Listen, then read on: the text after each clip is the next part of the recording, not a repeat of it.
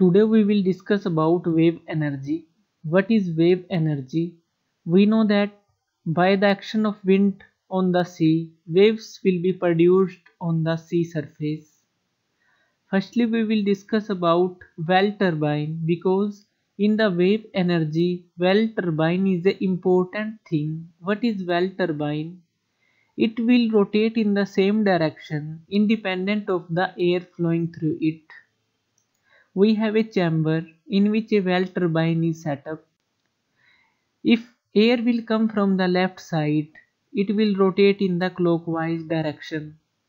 If air come from the right hand side, it will also rotate in the clockwise rotation. So, well turbine rotates in the same direction independent of the fluid direction. This is the basic concept of the wave energy. Now we will see the whole figure and working of the wave energy.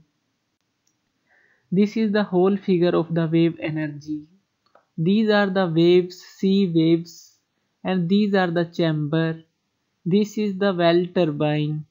This is the gearbox for increasing velocity, and this is the generator for producing electricity.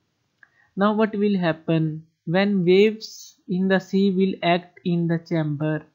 Then air will be go to the turbine and turbine will start rotating, and by the action of waves air will also compress and decompress by the action of waves in the chamber, and by this action turbine will start rotating in the same direction independent of the fluid direction, and this turbine will rotate the gearbox and then generator will produce electricity.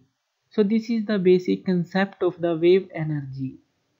Thank you for seeing this video. For more updated videos, you can subscribe me on my channel Learn and Grow.